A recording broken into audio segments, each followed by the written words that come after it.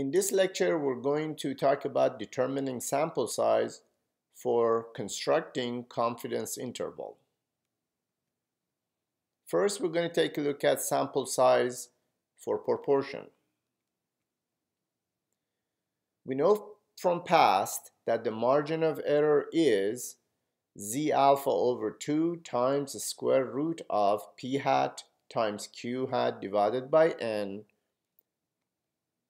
when constructing confidence interval for population proportion. With some algebra work, we get n equal p hat times q hat times quantity z alpha over 2 over e to the second power.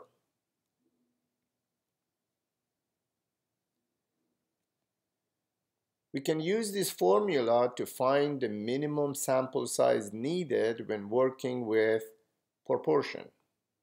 Keep in mind, we always need to round up when n is in decimal.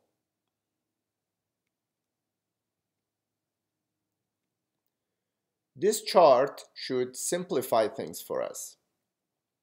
When p hat and q hat are known, we use the formula that we just discussed for minimum sample size. But when p hat and q hat are unknown, we're going to assume that p hat is 0.5 and q hat is 0.5, and the above formula becomes 0.25 times quantity z alpha over 2 over e to the second power.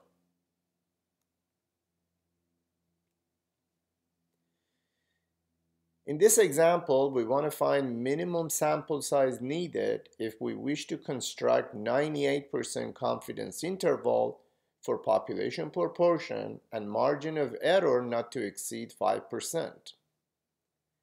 Assuming the sample proportion is 0.35. Our desired confidence level is 98%. So we can go ahead and find the critical value. Recall that the confidence level represents the middle area. We're going to use TI command inverse norm with the left area of 0.99, mean of 0, standard deviation 1. Our critical value z becomes 2.326. We were given p hat to be 0.35. We can find q hat.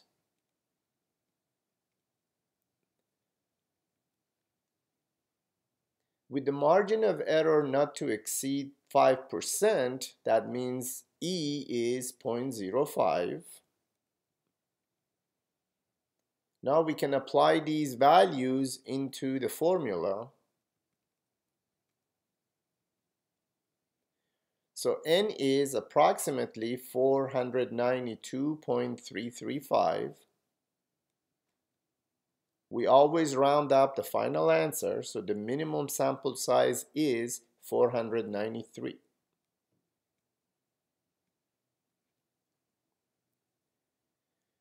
In this example, again, we need to find minimum sample size, but this time we want to be 90% confident and margin of error not to exceed 4%, assuming p hat and q hat are both unknown.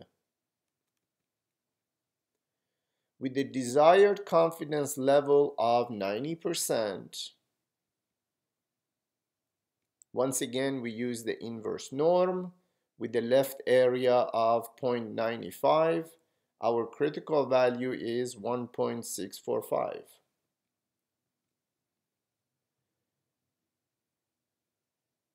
We were told in the problem to assume that p hat and q hat are both unknown.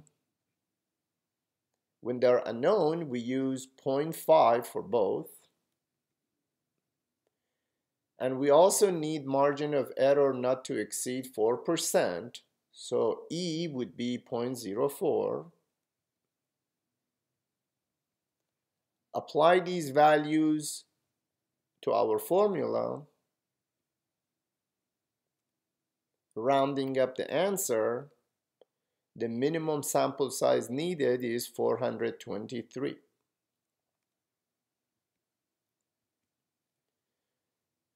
Now let's take a look at sample size for mean. Again, we know the margin of error from past was z alpha over 2 times sigma over square root of n. With some algebra work, we can isolate or solve for n, and n becomes quantity z alpha over 2 times sigma divided by margin of error e, and then quantity to the second power. And again, when n is in decimal, we need to round up.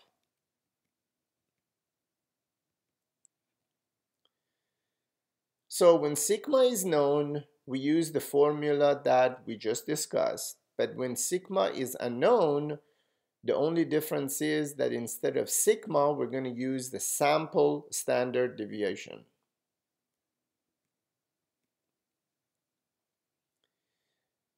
We want to find minimum sample size needed if we wish to construct 95% confidence interval, this time for population mean and margin of error not to exceed 10, given the population standard deviation is 25. With the confidence level of 95%, we're going to find the critical value. Again, we're going to use the TI command inverse norm with the left area of 0.975. So our critical value is 1.960. We were also given sigma, the population standard deviation, to be 25 and margin of error to be 10. Apply these values to our formula for the sample size. Since the n is in decimal, we're going to round up. So the minimum sample size needed is 25.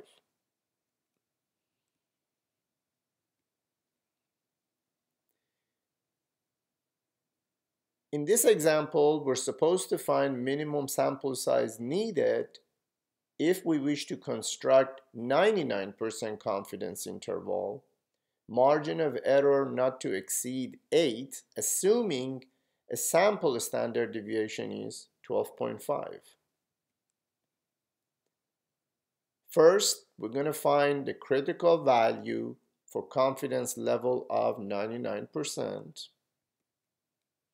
By using inverse norm and left area of 0.995. So our critical value is 2.576. We're given the sample standard deviation and the margin of error. Now we're going to use the second formula, plug in the values, simplify. Again, since n is in decimal, we're going to round up. So the minimum sample size needed is 17. I hope this presentation helped you understand how to determine sample size when constructing confidence interval for population proportion and population mean.